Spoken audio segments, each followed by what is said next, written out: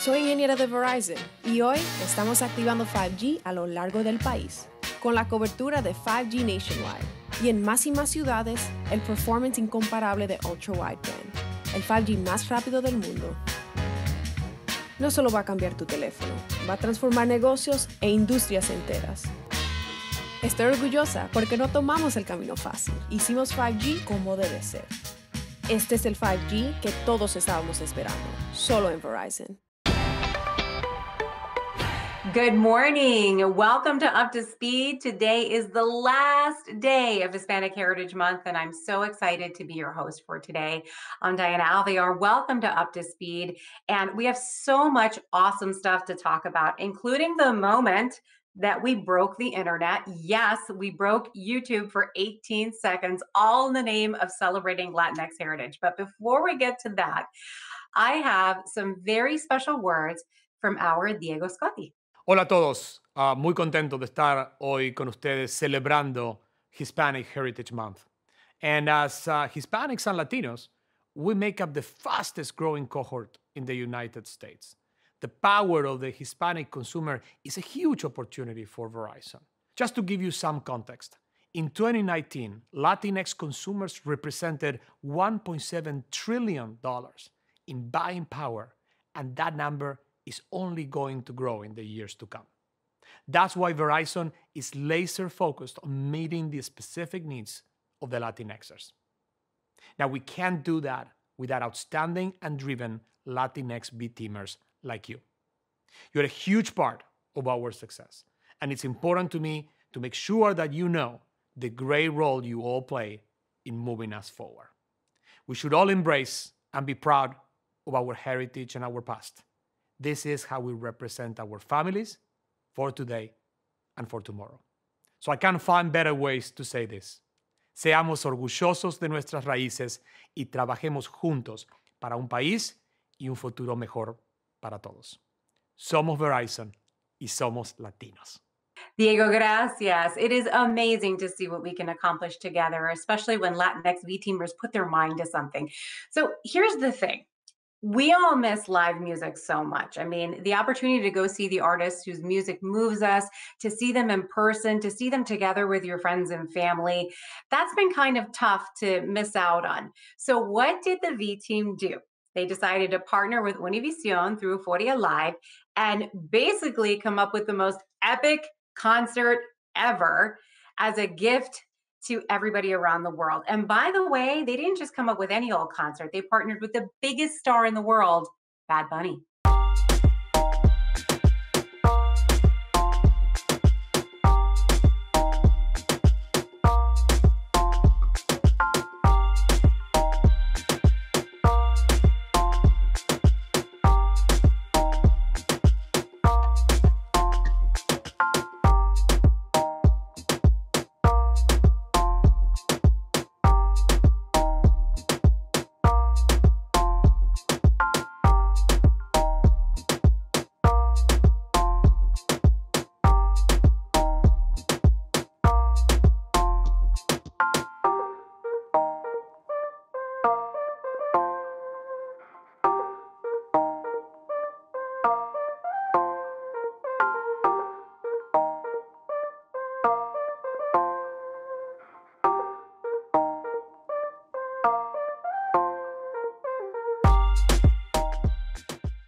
Amazing. I was on Twitter at the time and no one could talk about anything else. It was just like Bad Bunny, Bad Bunny, Bad Bunny, Bad Bunny. And I was like, wow, we did it. All right.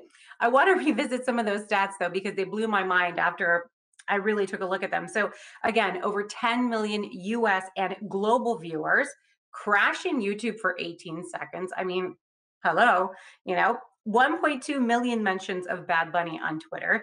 90% of our social media share was positive, and we even did some good, right? Because we're the V team. We ended the concert in front of Harlem Hospital, and then we partnered with a small business to provide 250 meals. So all in all, just like I said, epic, epic, epic. And I want to shout out a few special people for helping make that happen.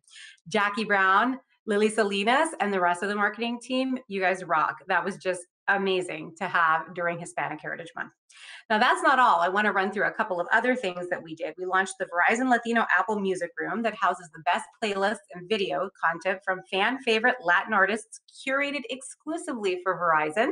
We also partnered with the Paley Center to feature notable Latino history and people. And we had an excellent panel on Yahoo News, thanks to our partners here.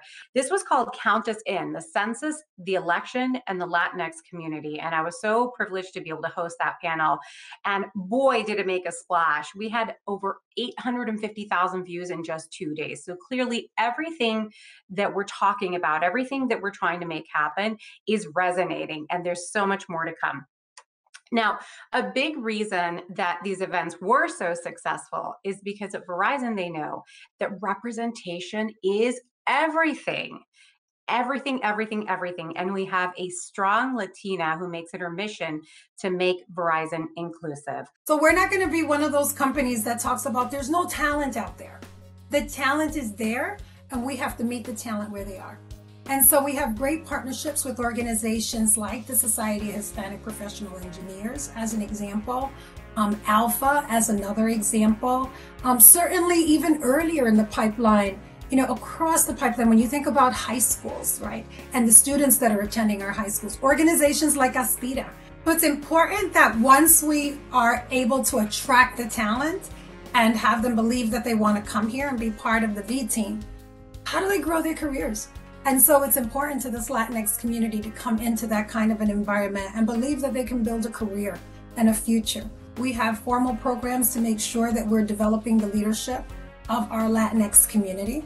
We also have informal programs, mentoring programs. So you might be in one business group or one function, and suddenly your network has expanded and given you visibility to places you might otherwise not have even considered as a possibility for your career. We want to continue to also make sure that people have this sense that they belong at Verizon, that this is a place where they can be themselves, where they can bring their full, rich experiences and backgrounds into the workplace. This culture needs to be inclusive. This culture needs to be adaptive to change, flexible, agile, exciting.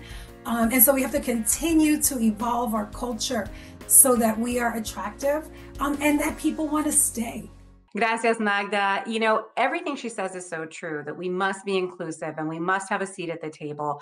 And part of that means having a strong ERG where you feel like there's other people like you that share your community and your values and all those sorts of things. And thankfully, we have Somos. And I had a blast speaking with one of the global co-leads, Ivan Berg, about why it's so important to him to make Somos the place to be. We are looking to be the voice of the Latinx community here at Verizon globally. Verizon is a global company, and Somos also has global membership. Right now, Somos is around 3,000 plus members and growing rapidly year over year. Some of the parts of our mission are growing our employee base, making sure that we are able to up the numbers in the Latinx pool from an employee perspective, increasing opportunities for those very employees, both professionally and personally, and allowing them development opportunities, and then also being a support system, almost like a cheerleader for our external and internal community through cultural education. And the education piece is going to be really important because when you think about education, also driving that back from a business perspective is driving that education about the Latinx community by leveraging our members' unique perspective and providing some valuable input into Verizon as they work to continue penetrating the Latinx community, which has a lot of untapped potential. Somos, just like all the other ERGs, follows the 4 C's, the career, the customer, the culture, and the community. And really revolving around those 4 things is what Somos is all about, and ensuring that we're attacking all those things appropriately. Making people feel like they're a part of something, that they see people that look and sound, share the same values around music, food, culture, but then also integrating also the professional development and some of the community aspect to it. You meet new friends, you make new connections, you have some fun along the way, and you also do some really meaningful work. Ivan, thank you so much. And now to a bittersweet moment in the show. This is our last Mi Historia segment for Up to Speed, a segment that I've really come to love. I've met so many amazing and outstanding Latinx V-teamers, and this next one is no exception. She was just a young Puerto Rican girl with dreams to make it big in the Big Apple. Now she's a working mom, and you're going to love her. Hi, I'm Jessica Ricaute, and I'm an account director for Verizon Media in the New York office. Born and raised in San Juan, Puerto Rico. I lived there till I was 18.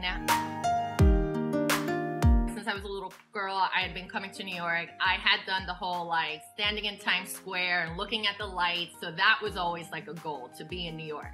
So the day of graduation, my parents tell me pack up a U-Haul. Literally, I graduated at 10 a.m. and at 5 p.m. I was on a U-Haul driving to New York City. I made it with two friends. We came out here. I remember we were like getting on the last pole, coming in and being like, so where are we sleeping tonight? And then the inevitable came. It's like, okay, what do I do for a job now?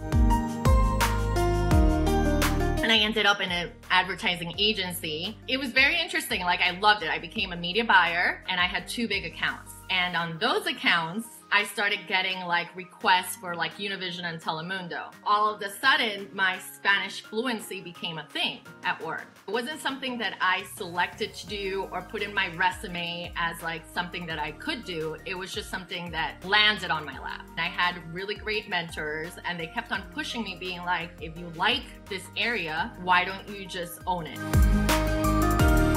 I think the power of Verizon in market is that we have a lot. We have solutions for everybody, which is our superpower, really. The truth is that we have a lot of scale when it comes to Hispanic.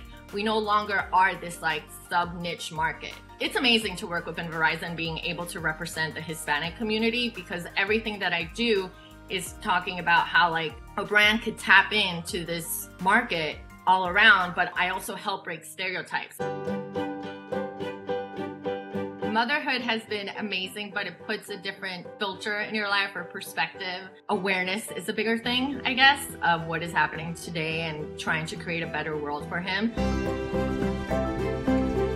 Being a new mother during the pandemic is horrible, to be honest. The first day we went to work from home for the pandemic was my first day back from maternity leave. I had to encounter a pandemic and working from home and being a new working mom all at once. I couldn't find things like diaper and formula. Like, that was horrible. And then you couple that with the fact that my family is in Puerto Rico, so they're really far away. The good thing is that I'm home for all his firsts. I was home when he started to crawl, he's starting to get up, he's about to walk, he got his first tooth, so I'm home for all that. I think being Latina is just a full superpower. I think there isn't one thing that is the best. There is this passion for life, for every aspect of life that comes with being Latina. If it's about food, if it's about music, if it's about your friends and family, it's about everything. You just are so passionate about everything that life has to offer. My husband likes to say that my closet is all colorful, because that's how I live my life. Very like joyful and happy and loud. I think that all comes with being Latino.